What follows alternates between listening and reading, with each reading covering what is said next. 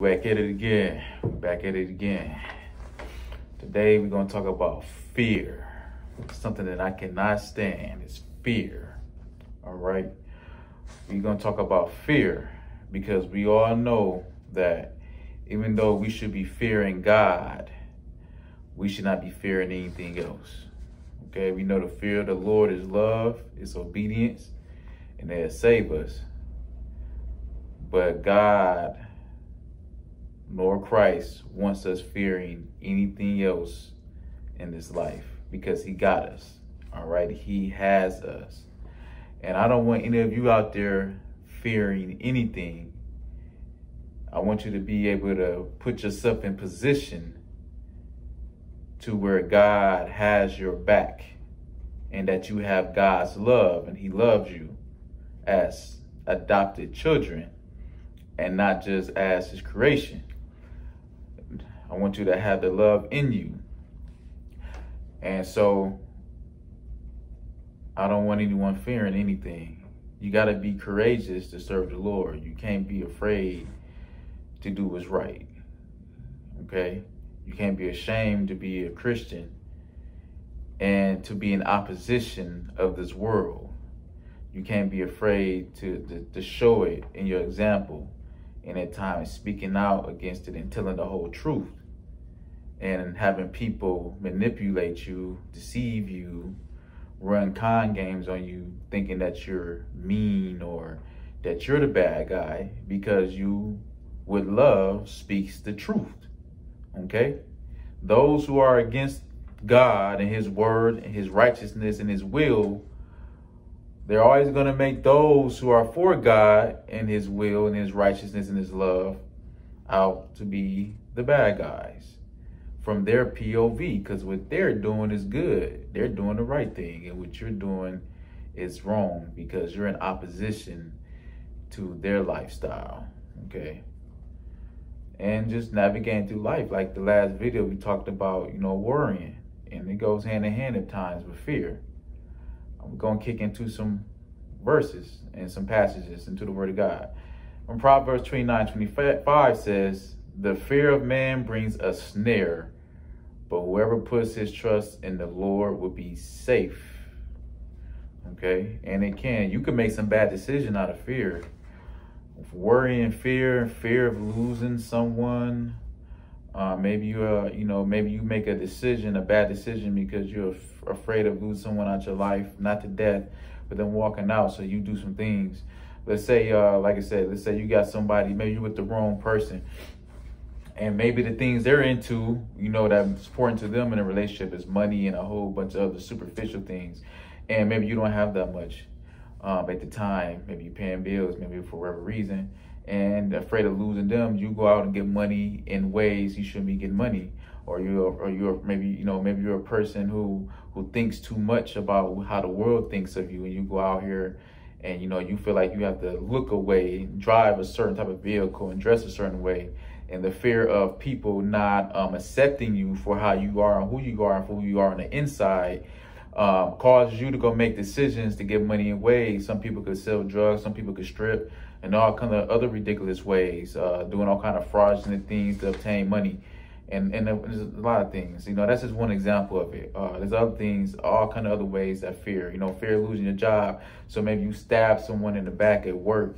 Maybe you get them fired. You deceive, the company and make somebody else out because you're afraid that you're going to lose your job. Can turn that hard to do some evil, wicked things. And a whole bunch of other things, plenty of examples. Those are some off the top of my head that people deal with every day, though. The things I see. So don't have that fear. Especially Christians should definitely not have fear. 2 Timothy 1:7 tells us that, "For God has not given us the spirit of fear, but of power and love and self-control." Okay, so we don't get that spirit of fear. All right. And then John's going to say something about that. He says, in 1 John 4:16-18, it says, "And we have come to know and to believe the love that God has for us. God is love. Whoever lives in love lives in God and God in him. In this way, God's love is perfected in us, so that we may have boldness on the day of judgment." Boldness on the day of judgment, okay? We supposed to have boldness on the day of judgment. A lot of people would tell you, man, you ain't supposed to be, you can't be, you need to humble. If you ain't sinning or you know that you trying to live righteous, they call you arrogant, I guess, for that. But you're supposed to have boldness, and you're supposed to know that you ain't sinning. You're supposed to know that God is going to accept you.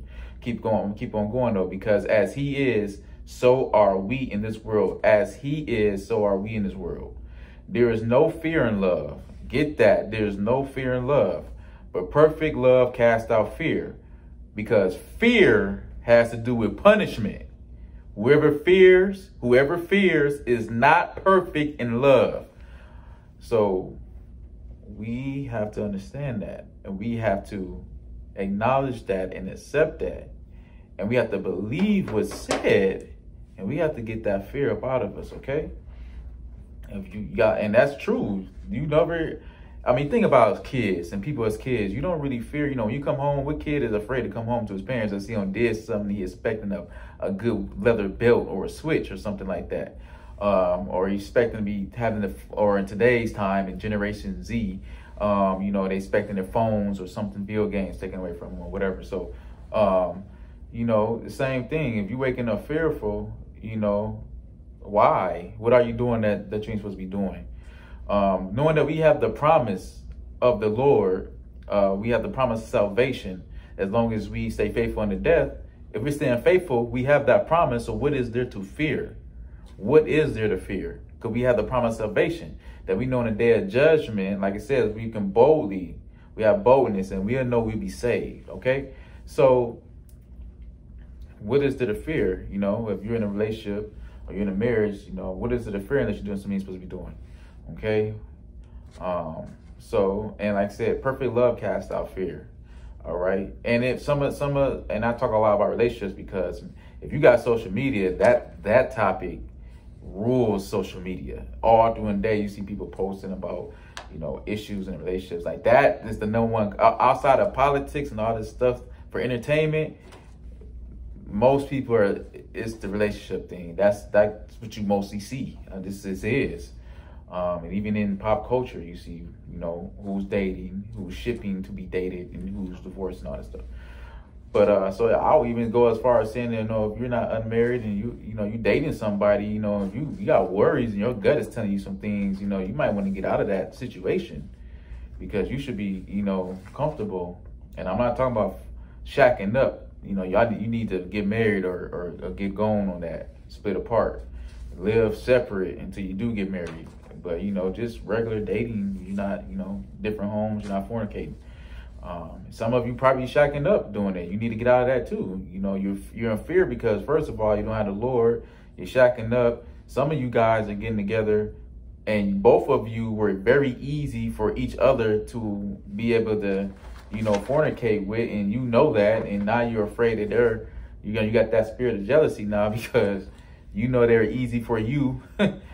You are easy for them, and now y'all worried that the next person gonna be easy. Get on out of that situation, period, man. And get right, and get a right situation. Go about it the right way. Get to know somebody. All right, back on the topic of fear, of the way I wanted to talk about it.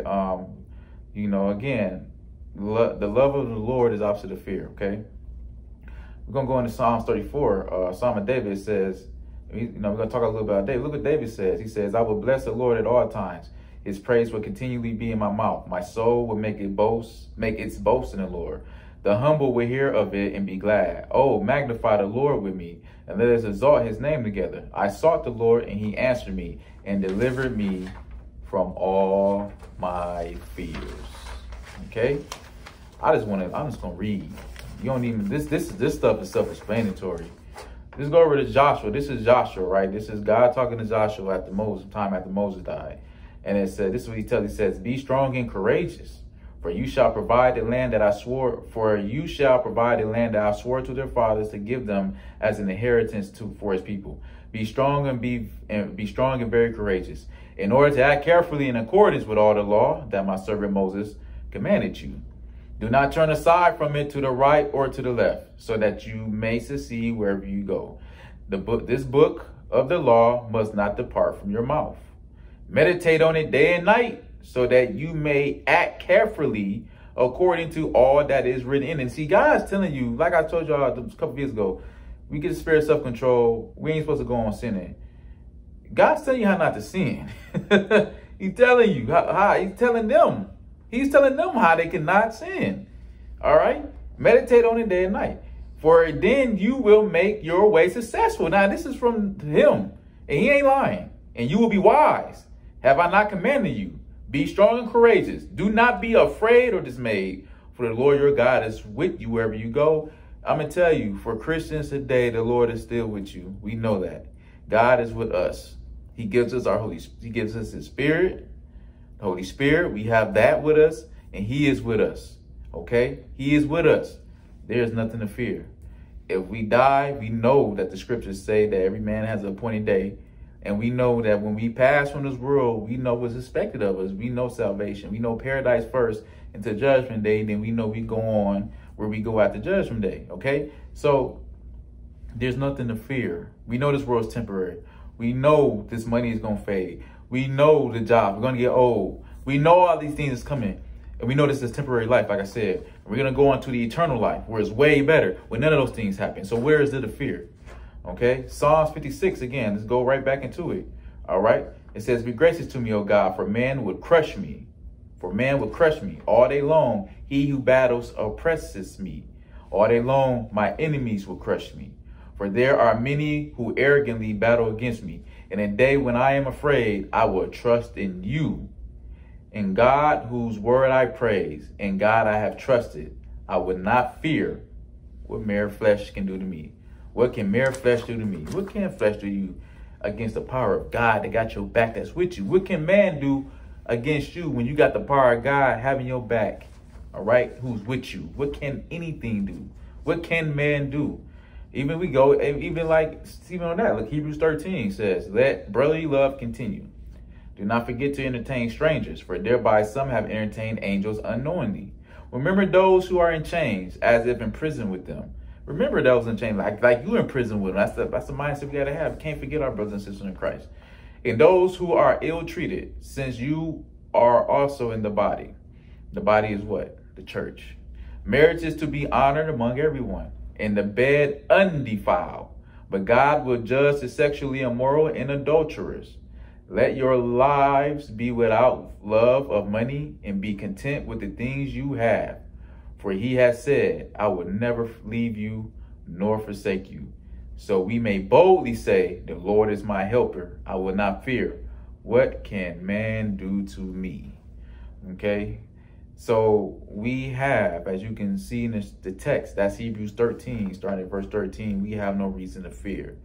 If we are fearing, that's because we ain't doing something right. We're not living right, okay? Or we haven't been taught right, or we know we're not in Christ. So we need to get out of that having fear, okay? We have to get out of it now. I'm not talking about phobias like, I mean, if you see a rattlesnake, you ought to run, okay? If you see a rock rotted down the street, you ought to go another way. That does not mean that's tempting the Lord then. So you have to use your brain. Some things, is meant for you to be afraid of, right? Okay. You're not going to jump out of a plane without an air parachute and say, oh, I know the God's with me. I won't die. No, you're going to die. Okay. That's not what we're talking about. We're talking about as you go out through life, as you navigate, you shouldn't be afraid of anything, especially something that you can't control. You shouldn't be afraid to do God's will. You shouldn't be afraid to live up to the expectation that is expected of you by the Lord. Okay? You shouldn't fear that. And you shouldn't fear men or anything like that. Okay? You should be bold, and you shouldn't have no fear when it comes to doing the will of God, period. No fear in that at all, okay? No fear in living, no fear in getting up, no worrying about things. You're going to be all right, okay?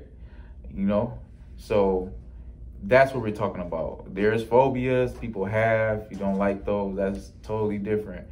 But nothing should stop you from doing God's will. Now, I'm going to tell you, though, hey, now if there's a sister or brother in Christ who can't walk and there's something about to get them, you got to be courageous. You got to rescue them.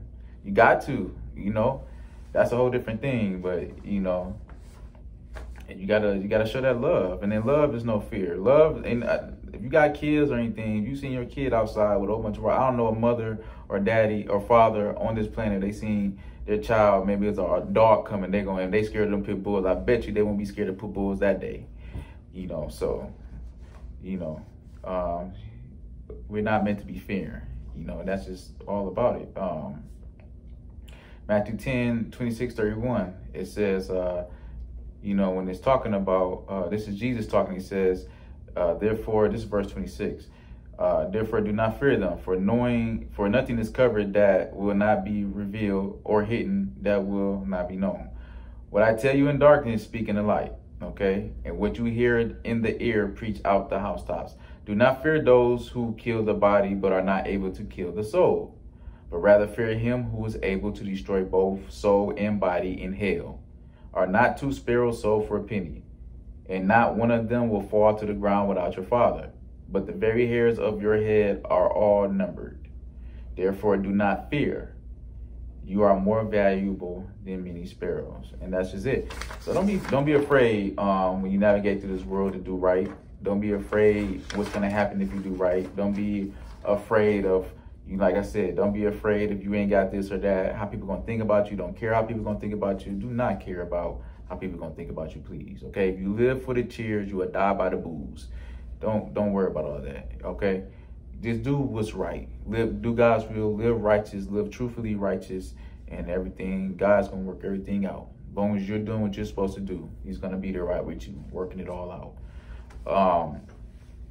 You know, Romans 21:18, it speaks of this. It says, but the cowardly, the unbelieving, the abominable, the murderers, the sexually immoral, the sorcerers, the idolaters, and all liars shall have their portion in the lake which burns with fire and brimstone. This is the second death.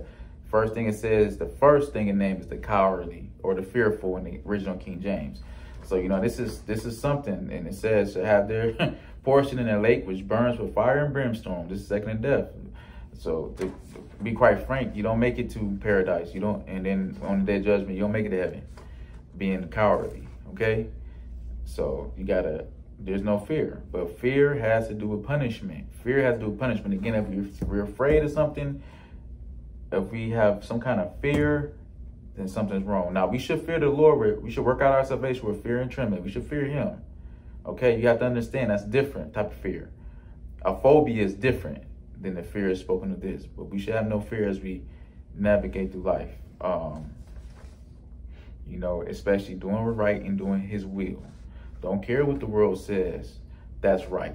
Culture does not dictate what's right. The scriptures are not going to change because of culture or people. Okay? This is not going to happen. You know, here's a good example. Mark 5 right here. This is dealing with Jesus. It says, and while he was still speaking, some came from the house of the synagogue, ruler, and said, your daughter is dead. Why trouble the teacher any further? As soon as Jesus heard the word that was spoken, he said to the ruler of the synagogue, do not be afraid, only believe. Do not be afraid, only believe. That's all you got to do. He let no one follow him except Peter and James and John, the brother of James. He came to the house of the ruler of the synagogue and saw the tumult, and those who wept loudly wailed loudly. When he came in, he said to them, why make this uproar and weep? The girl is not dead, but sleeping. They laughed at him and ridiculed. When he had put them all out, he took the father and the mother of the girl and those who were with him and entered where the girl was lying. He took the girl by the hand and said to her, I think it's Talitha Kumai, something I cannot pronounce, which means, little girl, I say to you, arise. Immediately, the girl rose and walked, for she was 12 years of age, and they were greatly astonished. He strictly ordered them to let no one know of it and directed them to give her something to eat. So he told them, man, don't be afraid, don't believe, and a miracle was done, okay? And that's my time for the day on that. We had 19 minutes, maybe 20-minute mark. I told y'all these would be short. I'm still passing 15 minutes, so we're going to still work on that. But it's hard to make it short, when you're talking about the word of God, when you really trying to get a good message out for folks, and you want to help folks, right? You want to help them. So I hope that motivates you all from fear of, if you're not in the Lord, like I've always say, you can be in the Lord. Leave me a comment. I'll find you a Church of Christ where you're at. It tells us Acts 2:38, you got to repent, be baptized. Repent meaning turn away from sins. You must be baptized by a member of the Church of Christ, a male member of the Church of Christ.